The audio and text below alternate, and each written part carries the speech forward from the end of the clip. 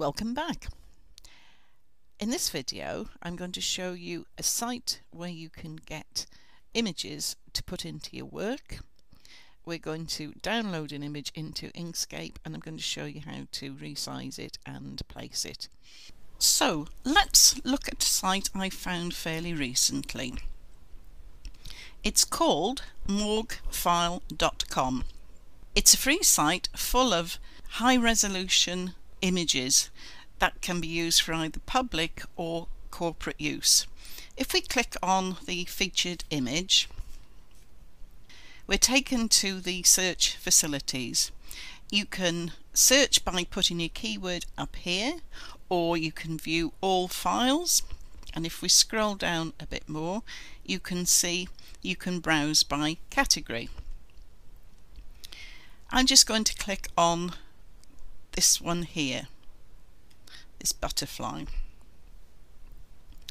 and a beautiful butterfly it is. If I scroll down, what we see here is this bit here is the license, so you're allowed to copy, distribute, transmit the work and to adapt it as well, and no attribution is required. What you can't do obviously is claim that this is your work.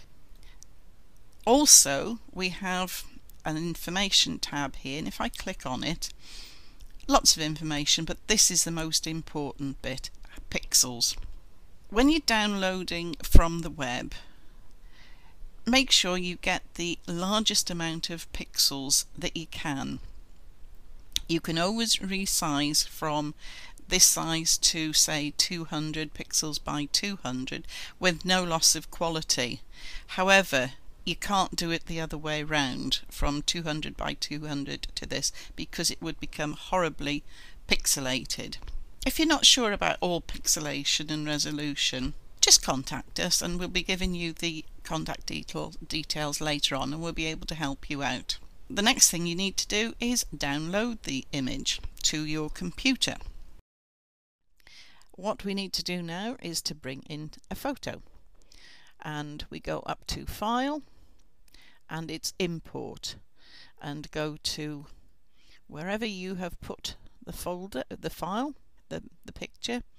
I suggest you create a folder on your desktop when you're starting out, as it makes life a little bit easier. And that's the one I want, and open. You can either embed or link. If you link, it floats about, so I would suggest embed it and it's there then. Click OK, and there is the image.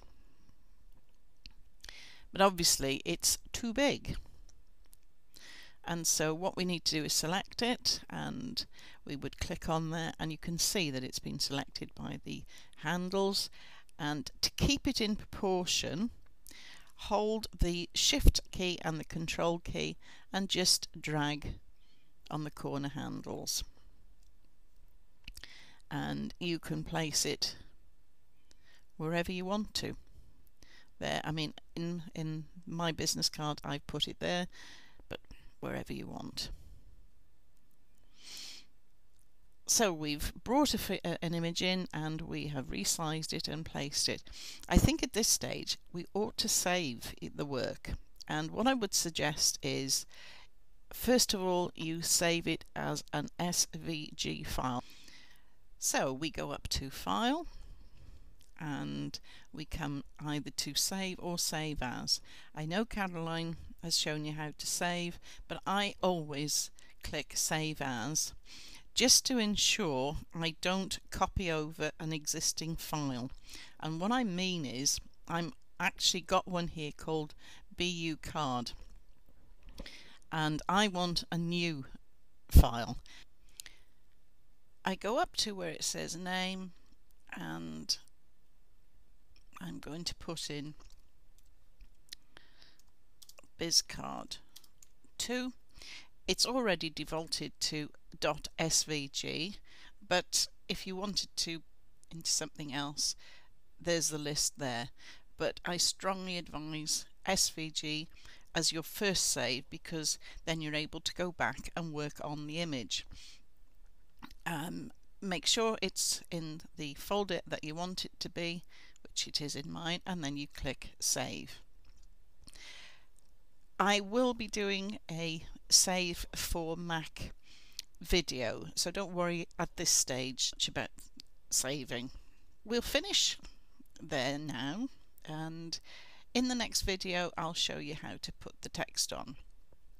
But if you have any questions or comments, come over to our Facebook page. The address is below, or you may want to email us, and you can do that at sisters@usefulgraphicdesigntutorials.com, and that address is there.